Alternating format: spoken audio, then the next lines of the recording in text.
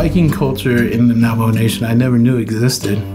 We're in Gallup, New Mexico, border town to the Navajo Nation's 27,000 square miles. I look around here, I live in beauty. I'm not used to having running water. We basically haul our water in. A lot of them come from single-parent homes.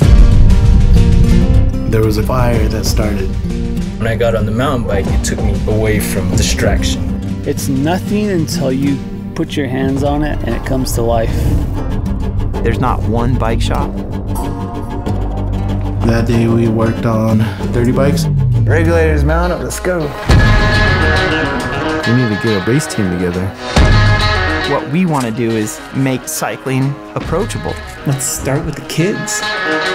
It started out as just us going around and trying to fix bikes, and it got attention.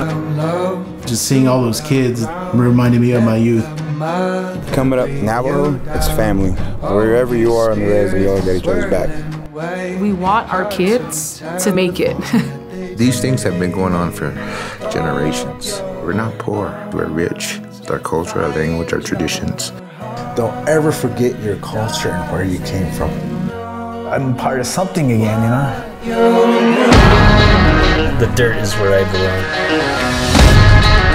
belong.